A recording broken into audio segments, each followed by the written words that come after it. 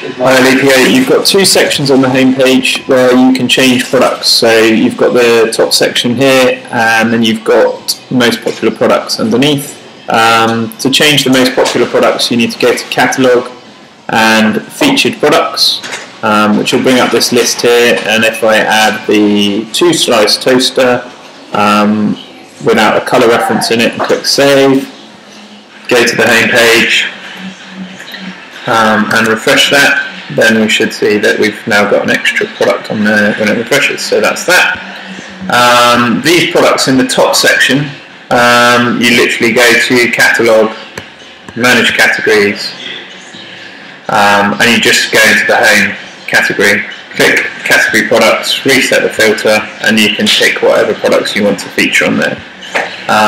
To adjust the shop for at the top, this will always choose the primary category that the product's been added to. So if you look at my example in there, it says games. That's because my particular product, which is the test config one, I've added to the home category, and I've also added it to games. So it won't show home, it will just show games. That's it.